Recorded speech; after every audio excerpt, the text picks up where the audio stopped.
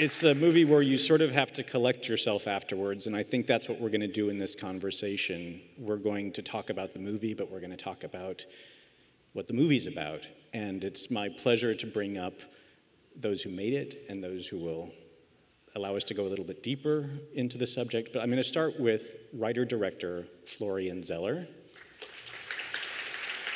We have two of our actors, Laura Dern and Vanessa Kirby.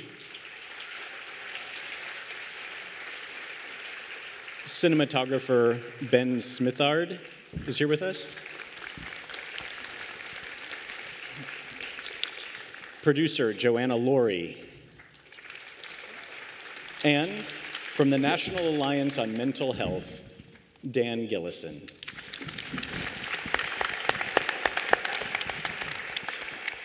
Thanks, Dan. All right, I'm going to start with the film, but I think it's not going to take us long to get into some pretty deep stuff. Florian, you also made The Father. I'm assuming a lot of people in this room have probably seen and been devastated by that film as well. But you've written a dozen plays in French, and this is part of a trilogy, The Mother, The Father, The Son. Why was, of all of the work you've done before or an original project, why was The Son the film you had to do next? The Son was a play that I wrote 5 years ago, and I guess when I wrote it, it was coming from a personal place, trying to share emotions, to share experiences that I was familiar with. And what happened is that when the play was on stage, it was in Paris, I was really surprised and moved to see the response of the audience, meaning that people were waiting for us after every performance to share their own story, to tell their own story, as if it was a way to say, you know, I know what you're talking about, because my uncle, because my nephew, because my daughter, etc., etc. And I was really shocked to realize that so many people somehow are connected to this issue. So many people, as parents, know what it means to be in a position where you do not know what to do anymore, you know, to experience powerlessness. And there are so many people in pain. And I also felt that there are so many people, there is so much ignorance, I would say, so much pain, but also so much denial, shame, and guilt around these issues that I really wanted to open a conversation, and I thought that to make a film was the best way to open that conversation. I don't want to pry, but I mean, this is an issue that touches all of us. Is there a personal connection to you in your family, in your circle, to this issue? Yes, there is. It doesn't, I mean, it's not in terms of situations or characters, but in terms of emotions. And actually, the film is dedicated to my son, and it took me a few weeks to decide if it was a good dedication or not. I didn't know if it was right to do that. But my point is that what I feel is that we need to talk about these issues.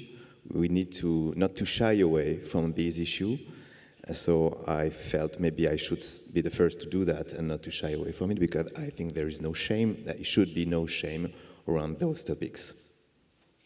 It's strange. It's a taboo in culture to be able to talk about suicide to some extent. It's in film. It's so often a device. You see it as something that's meant like for melodrama to sort of wrench an audience, but to kind of confront it head on as you do.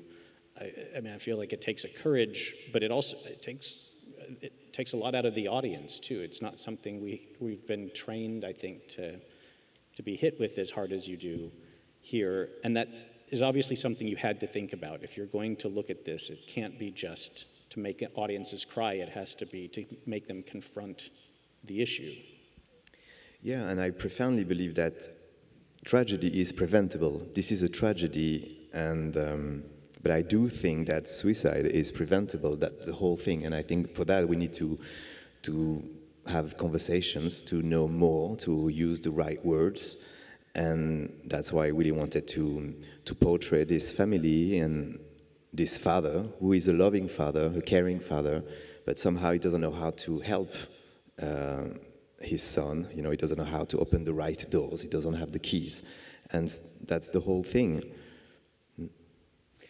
I could ask you why you cast Laura Dern and Vanessa Kirby, but I think we've all just seen the movie. Thank God we're having this conversation after seeing the movie. I don't think you can talk about this movie without having seen it. But I mean, Laura Dern, Vanessa Kirby, two of the most amazing actresses we have. You're both at kind of peaks in your career, I feel like, you just keep going up and up. You get to choose what you work on. Why did you two have to work on this project? It's not like material like this comes around every day. Laura, let's start with you, and Vanessa, if you would answer the same. Well, starting with having seen The Father and being so profoundly moved by Florian as a playwright, screenwriter, and filmmaker, and then the gift of reading this flawless screenplay. All of us know this story in some way, as you said, and when I received the script, we were in the middle of the pandemic, and everywhere we looked, even within our family and friends, we were hearing about the global epidemic of mental health that was skyrocketing in its numbers, particularly in adolescents and young adults. So I felt so beyond privileged to be given the opportunity to be part of this and to play the mother as a mother who knows what it is to love with every cell, and also feel powerless at moments when we don't get to control how our child feels as much as we long to have the answers. So with all of that, it's one of the great gifts of my life to work with this amazing artist. Vanessa, I'd love to hear your response to the screenplay, or if you'd seen the play, to the subject. What was it that drew you to working on this? Yeah, like Laura, I loved The Father so much. It was one of my favorite films from the last many years. And I just loved Florian's daring to lean into things that, I say this to him all the time, but to lean into things that are uncomfortable, unpalatable, challenging to watch, and yet pain and grief and profound difficulty is just as much as part of life. And I think so often we try to stay comfortable as much as possible, and so when we get into discomfort, it's can feel isolating or lonely or particularly scary. And so I've always been drawn to cinema that leans into those dark corners and is uncompromising in looking at it, because I think even if one person recognizes something in that experience that they may have just gone through, be in, or about to go through, for me that's just an amazing gift. I've certainly found that in my life. So I just loved the way Florian wanted to bravely go there with things that are not necessarily the easiest or the safest avenues. I mean, not to make light of anything, but they're getting to play opposite Hugh Jackman is, in a role like this too, is, not too shabby. But he's not here. He's got an incredibly busy fall with The Music Man on Broadway. But could you talk about, this is outside of the realm of, that's a really, I think, surprising casting choice. In a way, it's stripping away a lot of the charisma, the things of Hugh, and showing a vulnerability. Did you have him in mind? Did he lobby you? How did it work out that you cast him? No, to be honest, I didn't have him in mind when I wrote the script, and I was just at the beginning of the process of dreaming about who could be in that story when I received a letter from him. He heard that I was working on this adaptation, he knew the play, and he said, he wrote, if you're already in a conversation with someone, please forgive my letter, but if you're not, I would love to have 10 minutes with you just to let you know why I should be the one to play this part. And of course I was surprised. I was not expecting this kind of letter, but also very impressed and moved by you know, his honesty, his courage, and his humility, I would say. And so we met, and it was on Zoom at the time, and I was not planning to make any decision. It was just a regular meeting. And after a few minutes of that conversation, I stopped the conversation and I offered him the part, not because of something that he said, but because of what I felt about who he is, where he was in his life at that moment. And I felt strongly that he was available to explore these emotions without shying away, and that he was deep down very connected as a man, as a father, as a son, also as an actor, to what I was trying to do. And I have been very impressed by what he did, you know, during this journey, the commitment, the generosity, and yeah, the deep courage that he had to go there. Dan Gillison, all the way at the other end there, you know, sort of what I was feeling about the way that if you're going to talk about suicide, there's a responsibility that comes with that. You know, would you like to elaborate at all upon the way that this movie deals with it, and just how we should be going about it? In a way, behind that question is kind of like, what should the characters have done, you know, differently from what they do? Well, thank you very much. I think the first thing that I want to say is everyone up here has choices, and the choice to do this work on behalf of NAMI, I want to say thank you. We want to say thank you. To Sony Pictures Classic and AFI, thank you very much. This is a very important conversation, a very important topic, and we need to demystify mental illness, and we need to reduce the stigma. In terms of your question, there's no conclusive answer, but I would tell you that one of the tenets is early intervention.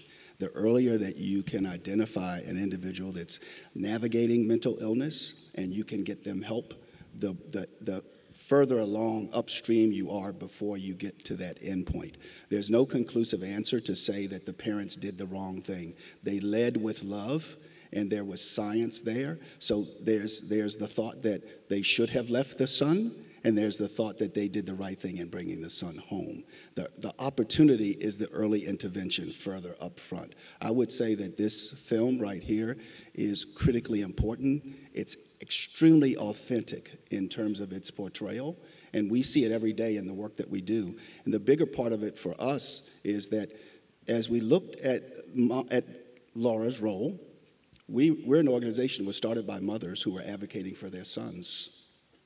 And that's what she was doing, and she was in so much pain at the very beginning and she was in isolation. She didn't have anyone else to talk to about her pain. And that's a part of this too, is the pain that Nicholas was feeling and the pain that the mother was feeling. They both needed a support group, and that's something that NAMI provides. Laura, you always portray things with such empathy that... You always portray things with such empathy. I love it. I love the way you describe this character as someone who loves her son with every cell, because I think we feel that, and part of what's devastating is not knowing what to do. I mean, early on in that first scene when you say, he scares me, and we don't yet know why, there's a dread that permeates this film, and there are any number of... It's a story being told, so we know it's going in a direction towards something, but it could have been a school shooting. It could have been what Vanessa's character, Beth, is that right? You know, feels like, I don't trust him with my own son. All these things, but the characters aren't perfect, and they don't make all the perfect choices. I'm curious what maybe this is unfair, but like, what would you do? What would you do differently? What would you ask the characters to do differently if you could control them as opposed to just embodying them?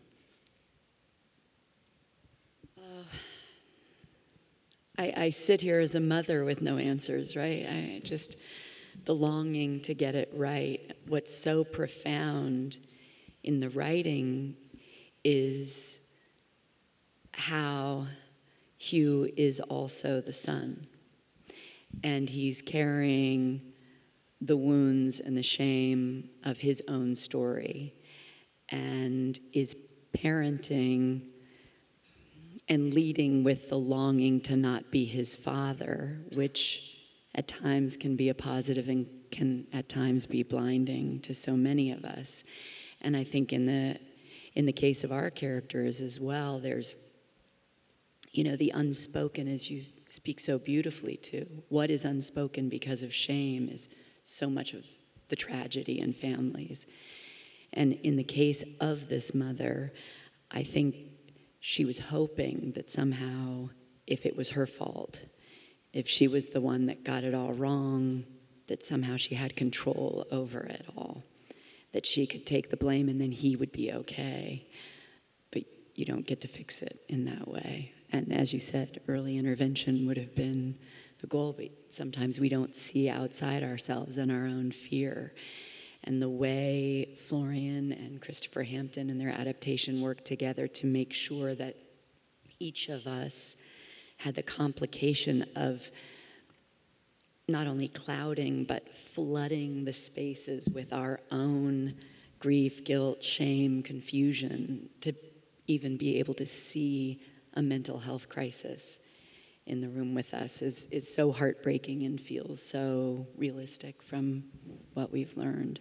And I just want to add that the shots that our cinematographer, Ben, in orchestrating with Florian are, just as they did on The Father, are so, they're intimate and almost assaulting at times because you're so stuck in the pain of these characters. It's, I think the filmmaking speaks so beautifully to the pain of each character when you're in it. Ben and Florian, would you speak for a moment just about the kind of visual design of this film? You had written this material for the stage, but you've also transformed it. You'd worked together on The Father, and The Father has this incredible trick, where things are playing games with your head, and you are sort of like put in the position of someone with dementia in a way that I don't think we've ever experienced before in a film. This has a very different design, and I found myself wondering, having seen The Father, the way everything is stripped down to almost monochrome, black and white and a lot of grays. I've never seen a gray nursery in my life, but this movie has one, But that's all conscious. It's very deliberate. Ben, would you talk about a little bit that collaboration of, this is not repeating what you did on The Father at all. What were some of the key considerations in terms of approaching it? It was quite a tough shoot, actually. It was a hard film to make, and I think it was a hard film for a lot of people, even though we're all fairly experienced in making films. I mean, The Father was hard, but this was tough, and I just felt a lot of the time I was going home with a metaphorical black cloud over my head, and I'm just a cinematographer. That's why I kind of love actors, because they really have to stand out there and tell this story. But in answer to your question, Peter, I'm sorry I digressed. It's very different from The Father, but also very similar. We went through it in very, very fine detail, like we did with The Father. And in weeks and weeks before we got anywhere near the set, we went through it in word by word, sigh by sigh, page by page, and we even acted some of the roles out ourselves. I'm just very glad and grateful that I had Florian to guide me through it. Do you want to quickly just elaborate on? No, but it's true that the two stories are completely different, as you said, because in The Father, the strategy was to put the audience in the main character's head somehow and to feel from the inside, like a subjective experience, what it could mean to lose your own bearings, like to experience a slice of dementia. And here, the strategy was completely different, and every story requires something different. We could have told that story from, this young adolescent's perspective, but what I really wanted for the audience to experience was, this position when you're experiencing, this powerlessness, when you feel important, when you do not know what to do anymore. So I really wanted to find something more linear, more straightforward, because it was a way to reflect also what I wanted to tell, which is to face this issue, to face that pain without shying away, even though I knew it would be like challenging for all of us, for all of you, but also because I thought that it was really what matters. And I think there is like something cathartic, strangely, about it, meaning that, when you are going through a difficult period in your own life, you feel always like you're alone. And I think that's what art could provide, you know, the feeling that you are part of something bigger than yourself. You are, you know, we are all in the same boat, you know, with the same fears, and the boat is humanity. And I think that this is what we can experience through cinema, and I think there's here a consolation. Joanna, we only have a little bit of time left, but I want to bring you in because Seesaw has been behind so many, the production company that you work with, produced The Father, produced The King's Speech. But you have enabled Florian to tell his stories in English, which I think is going to make them internationally received, already has been. Do you want to just speak a little bit about what that collaboration has been like? It brought in Christopher Hampton, you know, to sort of work in this screenwriting. Sure. I would love to take credit for The Father, but I can't. That was another producer. But Seesaw has made, yes, a vast array of movies. The Power of the Dog, Shame, King's Speech, Lion. My producing partners, Emil and Ian, aren't here tonight, but we coalesce around amazing filmmakers. And so when we saw The Father, it was so clear that we had to make Florian's film, and we just wanted to support him. And of course, like us, this amazing, incredible cast and team of people came around him. And this was much more of a linear story. You know, The Father was a kind of complex maze where you were constantly confused, like Anthony's character was. But this was very powerfully straight emotion. And I think that's why we're all here as storytellers, as film watchers. We want to be transported, and that's why we hope this story captures people's hearts. And also, if there's something that you take away, more is the better, because as we know, as Dan's just articulated, it's a you know, post-pandemic especially, it's tough, and we hope that people feel seen when they watch this film, and that we've made something that connects with them. And Florian has an amazing special gift for that, and I think that he will carry on making many films that do this.